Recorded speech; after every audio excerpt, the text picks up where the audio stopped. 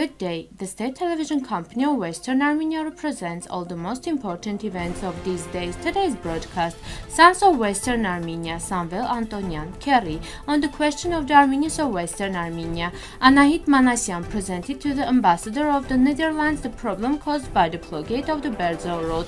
The final agreement is visible. State Department representative, more than 300,000 signatures have already been collected, stated that Pashinyan's recognition of Artsakh as a territory of Azerbaijan is unacceptable for the Armenian people. Queen Tovmasyan to Ambassador Jan Fan. The last call society was celebrated in Artsakh. In Cologne, the Pomegranate monument commemorating the victims of the genocide against Armenians with the inscription "This pain belongs to all of us" was removed again.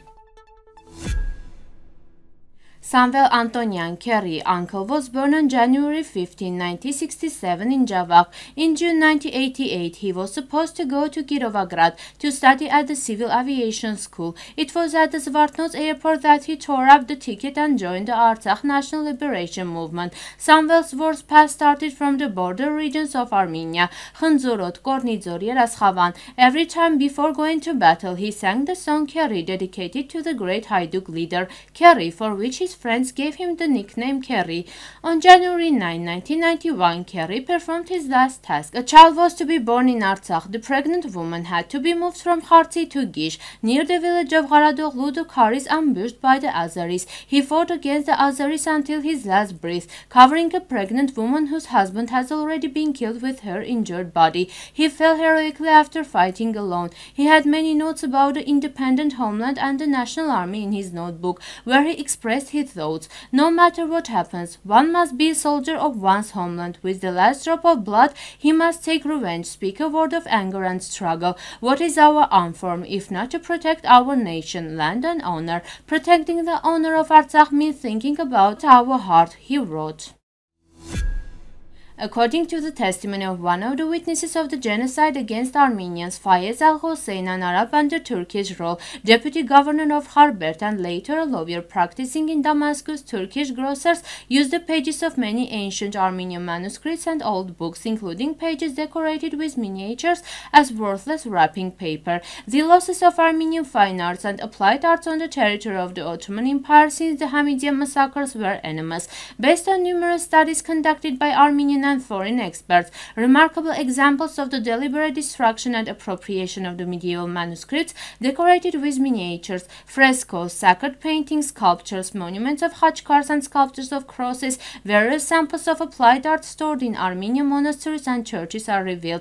This testifies to the cultural vandalism that took place at the time and continues regularly even today. The Hamidian massacres of the 1894 to 1896 were followed by mass massacres of Armenians planned and carried out by the Young Turks. During the years when the Armenian people were persecuted and expelled from their historical homeland, Sultan Hamid and then the Young Turk government and then also the Kemal government aimed not only to exterminate the Armenian people but also to destroy all material evidence of centuries-old Armenian civilization and culture. During the years of the Hamidian massacres and the genocide against Armenians in particular, our medieval architecture, which represented an extraordinary historical, spiritual and artistic value, suffered losses. In Armenian inhabited areas of Western Armenia and Constantinople, most of the monastic complexes, churches and religious buildings were looted, destroyed and set on fire.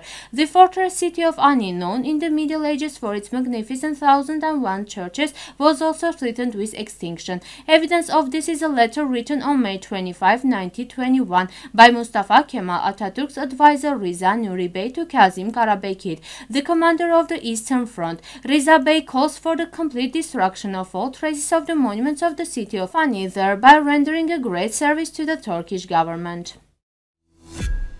On May 25, the human rights defender Anahit Manasyan received the ambassador extraordinary and plenipotentiary of the Kingdom of the Netherlands to the Republic of Armenia, Nicolas Kermers. The ombudsman presented to the guest issues related to the protection of the rights of the inhabitants of borderline settlements, the problems arising from the blockade of Berdzor corridor, issues related to the missing servicemen. She especially stressed the fact of Azerbaijani armed forces' aggression against the ambulance and medical personnel in the borderline underlying settlement of Armenia on May 17, stating that it is a clear violation of international humanitarian law. Speaking about the cooperation with the Netherlands, Anahit Manasyan stressed the importance of the memorandum of cooperation signed with the Liberal Policy Institute NGO on November 3, 2022, according to which the parties implement the Combating Hate Speech to Establish Pluralism and Tolerance in a Democratic Society program financed by the royal government. The Ombudsman also briefed the ambassador on the priorities of the structure, including protection of the rights of children, women and persons with disabilities,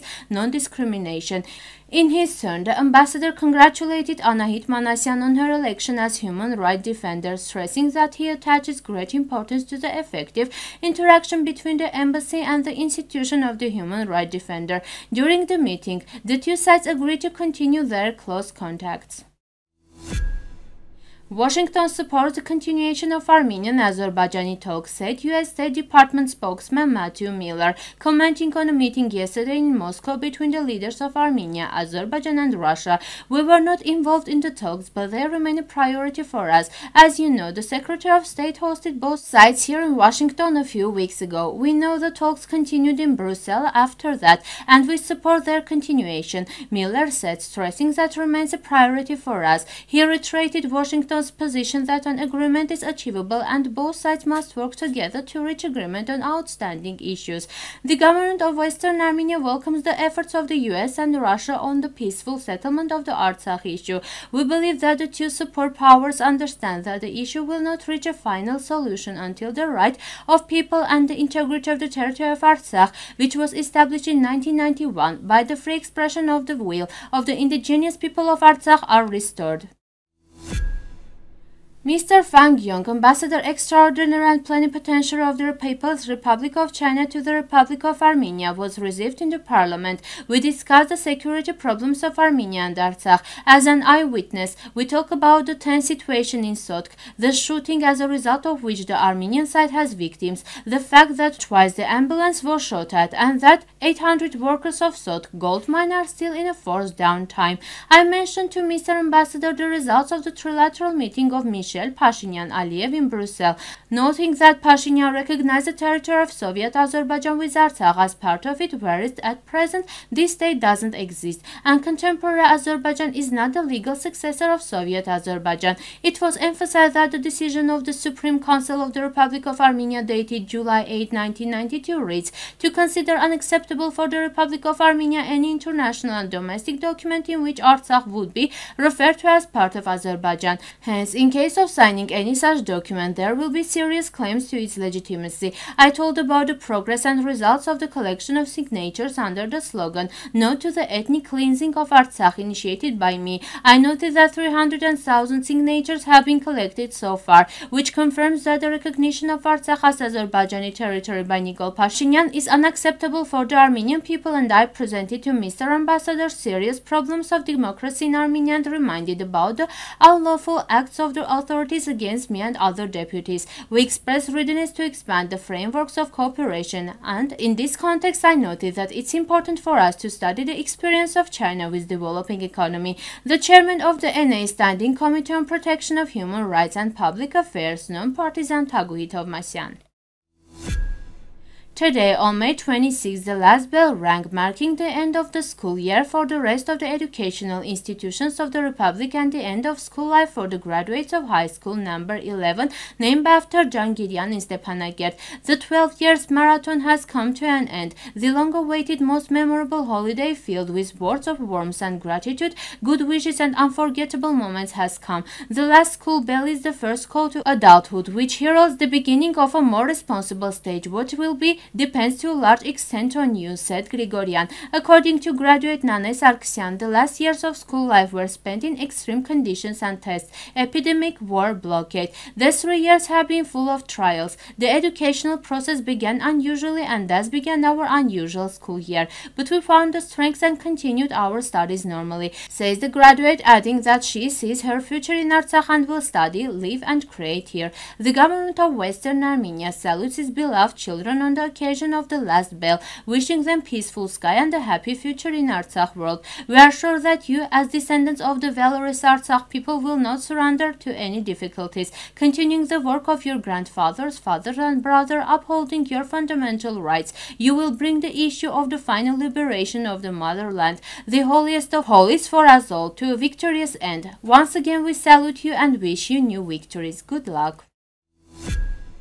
On the evening of Wednesday, May 24th, the Pomegranate monument to the victims of the genocide against Armenians with the inscription "This pain is for all of us" was again removed by order of the Cologne municipality. As we have reported in previous articles, the district governor's office has announced that from March 2023 to April 2024, it is more than shameful that an organization that ignores the privilege granted to its own officials to the district administration has now backed down in the face of Turkish denial. The owners of the initiative and the Armenian community of Cologne will continue to fight. The online Hagalil, which covers familiar Jewish life and Germany, cites an article about the Cologne monument that appeared in the Turkish daily Hürriyet in early May. According to this and other sources, 50 representatives of Turkish non-governmental organizations in and around Cologne, notorious of denying history, demanded the removal of the Armenian monument, stating that it disturbs public order, social peace, and is an attack on public order and the culture of social reconciliation.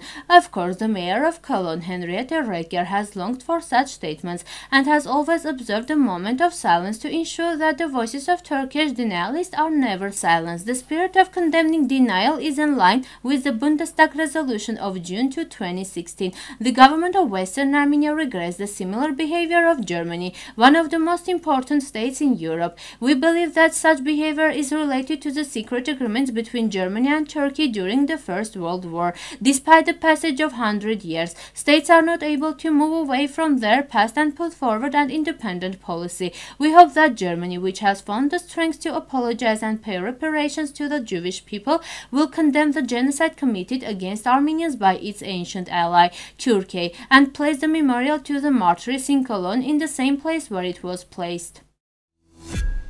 Now the musical part, the Armenian folk song.